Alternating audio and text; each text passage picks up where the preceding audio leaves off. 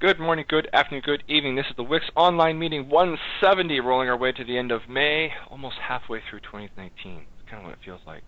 Very strange feeling. As always, these meetings are recorded for those of you that are not with us right here, right now. Let's see what we're going to talk about. We're going to triage. That won't take long. I think we have three issues from before, of which one we'll look at, and one new issue, so that probably won't take too long. We'll talk about the vote of one release candidate. Yes, it's been upgraded from, I don't know, build, whatever I called that before, to, yeah, I think we have a release candidate, and we'll talk about what we want to do with that. And then, as always, we'll talk about questions and comments. So before we get to votive, let's go do triage. Bob, you ready? Hi, sir.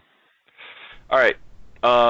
Burn implementation hangs on Pipewright. So I said I was going to follow up this an email, and it turns out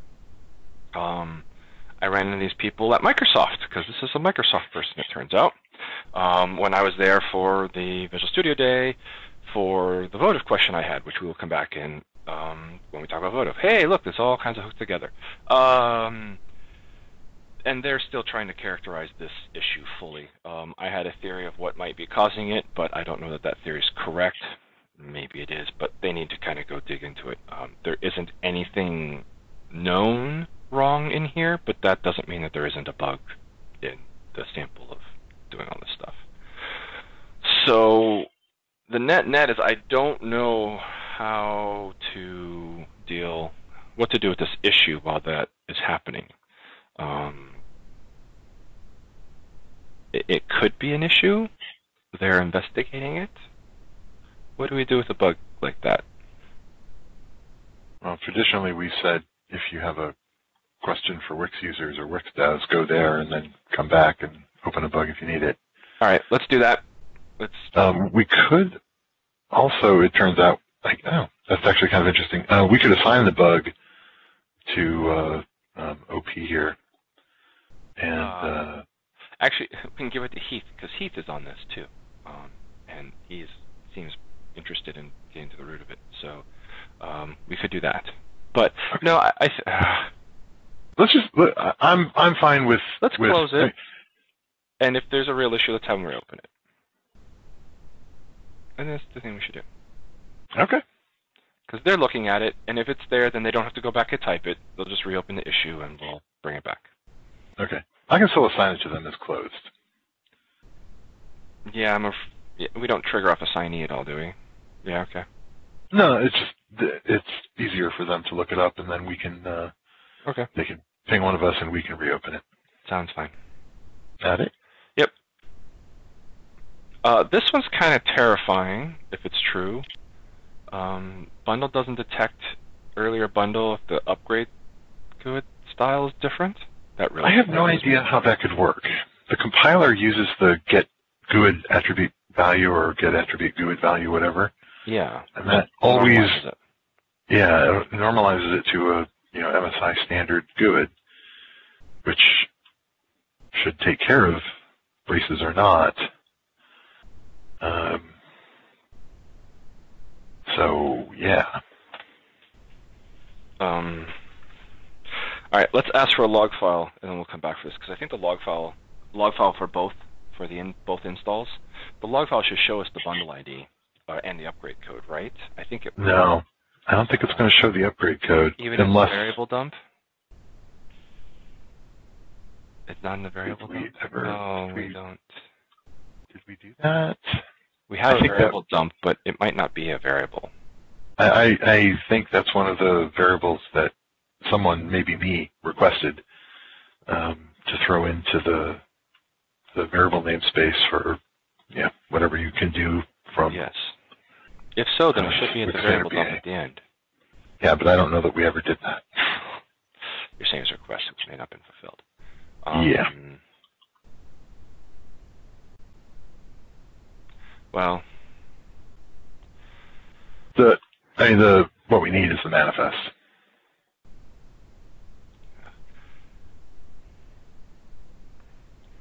Hey, Sean, you want to take a quick swing at this, maybe?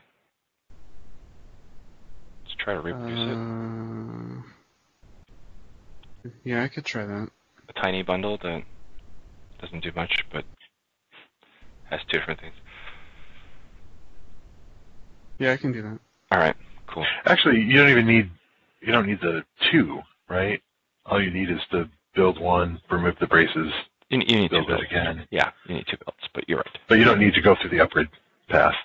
If the values are different, that's going to be... That's true. You're right. If you look at that that would and be like, oh yeah, look, they're different, and that's busted. Yeah.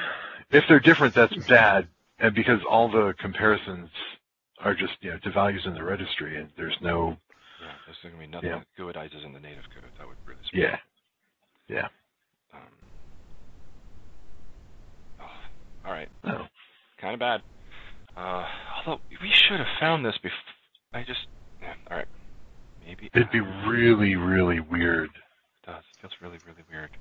All right. All right. That's triage. Moving on. Votive release candidate. Woohoo! The Visual Studio day that I went to last week, 2 weeks ago? I forget now. Wow, who knows? I was able to grab a hold of a Visual Studio person. They looked at it. They were perplexed for a while, and then they went, "Oh, it's in your fake packages config, whatever the fake registry package def thing, and you're supposed to have this value." And it turns out then you have to go and change the votive code because that code generates this other file that then had the wrong value, and you end up putting this magical null path instead of a real path, which is very confusing. Anyway, net, it's like, yeah, do this. This is just what you do, and everything started working. So, yay, our templates are now displaying correctly by changing the votive code, not the templates.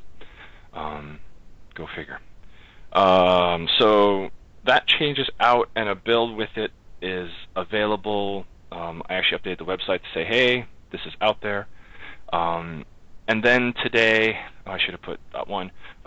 Yesterday, Visual Studio 2019.1 came out, and they have added the ability to tag templates so that they are better, more searchable in the world, because templates that aren't the standard Microsoft templates don't show up in the file new dialog in, project new dialog in 2019.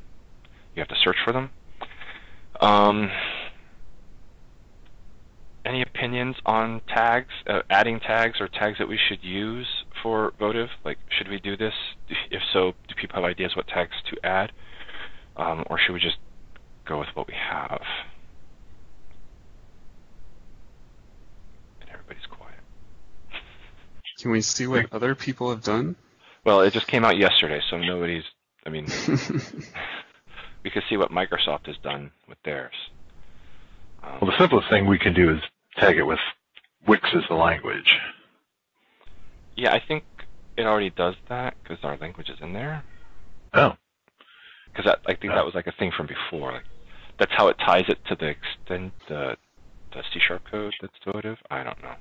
I really don't know all this stuff. But there are other tag possibilities. It sounds like maybe we should look into it, is what I'm hearing. I wouldn't hold the release for that. It might be more interesting to see what, as Sean suggests, what other extenders are doing. But I guess even how Microsoft tags them would be interesting. Yeah, Trish's blog entry didn't say, and here's the set of well-known tags that we should use in the world, and so on right. and so forth. And we'd have to go hunting on GitHub to find the Roslyn project, or not Roslyn, the project template, the project system. Yes. Project. That'd be easier to upgrade to 2019.1 and then look at them all. Do you know how the tags show up? They show up in the new dialog. They have a picture of it. I should have grabbed it. They have a picture of it in the blog entry of your tags show up in these little tags underneath the description. Basically where you'd expect them to show up. They put them in the right place. Well, it wasn't clear to me from that blog post that I apparently really just skimmed rather than read that it was for anything more than searching. It isn't more for searching, but it does show up in the UI. Okay. I think Microsoft has given up on organization as a way for discoverability. It's now just search, because the thing's just too big for any one human mind to comprehend. There's something to that. Yeah. Sean, any opinions? Jacob? Not really. No. You're like, I don't ever do Project New Dialogue. I just create one by hand. All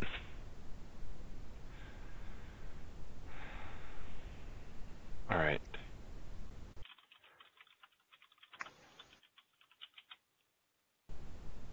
Today is Thursday. Tomorrow's Friday.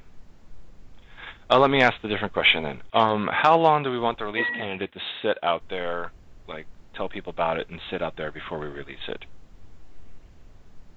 How much validation do we feel is needed at this point? 2 weeks. That's arbitrary, but okay. I like Sure. it. So 17 days. If you want arbitrary, I can give you arbitrary. Yes, you can. I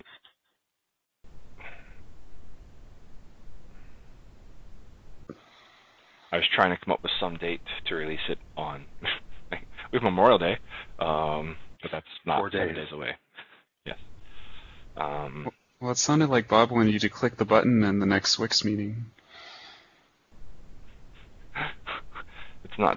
That's actually not that far off. It was just,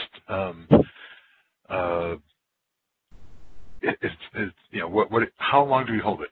You know, traditionally we've done like a month or a week or a couple weeks. It's one of those,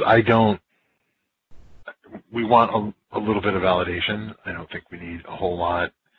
You know, I'll go download it right now. In fact, I don't know why I haven't already installed it. So, you know, it's like, how much validation do we need? Yeah, I don't know. All right. I'll send it to WiX users to say, hey, kick the tires, let us know if you hit any issues. Or let us know if I almost want the positive response. Yeah, I think I'll ask for a positive response. Just to know that people have actually tried it. I'm supposed to say, hey, go, let us know if you have any issues, and then nobody tries it. There's no issues because nobody tries it. And I guess I'll update the VS 2019.1 and see what the tags are. And if they're simple, then I can add a couple tags. I'll probably ask Bob for some words. I'll go get the word list and then see if we can pick some. I really don't know what to pick for tags for our templates. Just arbitrary words. So setup, install, package. I don't know. MSI? MSI. Oh, that's a good one. MSI, bundle, XE. I don't know. Tag them with. So, all right. I will send 2 mails. One to let people know that the release candidate's out, and then this, and then we'll see how it goes from there. All right. Yay. Anything else people wants to talk about today? My focus is mostly on WiX 4 right now, so all this stuff is kind of like, oh yeah, distractions from last year, because I really want to get WiX 4 rolling well. So anyway, anything else? Good? All right. There's a meeting. Pretty straightforward. I will send mails about the release candidate now, and then I will spend a little time upgrading my Visual Studio and come up with some tags and send that around too. So we'll be back in 2 weeks, and in that 2 weeks, hopefully we will be talking about, time to release the votive thing. Hopefully nobody will find any issues. And we will be done with Visual Studio WiX support for Visual Studio 2019. Yay! Looking forward to being done with that. One more distraction from WiX 4. So until then, you guys take it easy. Bye. Bye. Bye.